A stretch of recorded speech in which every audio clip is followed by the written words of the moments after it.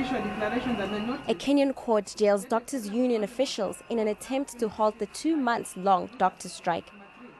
7 union officials who spent a month in jail for failing to call the doctor strike off. Jailing them for contempt of court, the judge said that they had provided no reason for the punishment to be deferred. It is this court's finding that there is no sufficient reason why the court should review its order, and therefore this court declines to review its orders sentencing the applicants to 1 month jail term, and the orders of this court will now crystallize. Those are the orders of this court. At least 5,000 doctors downed tools in December in a wage dispute. The strike has caused a near-total paralysis in the country's health sector. Many patients were left stranded by the doctors, while some are believed to have died from a lack of emergency services. The sentence has been received with dismay.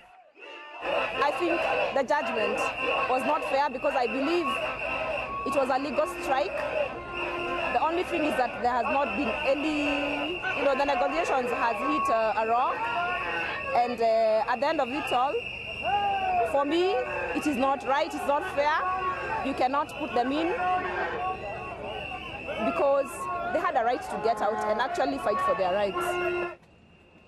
The 7 officials were handcuffed and driven to jail past supporters gathered outside the court.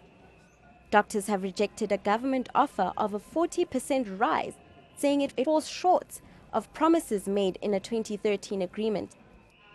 Staff shortages and a lack of equipment have also failed to be tackled. Kenyan university lecturers have also been on strike since last month over pay.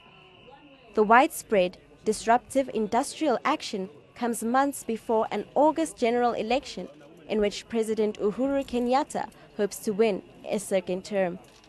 Bureau reports. Don't worry.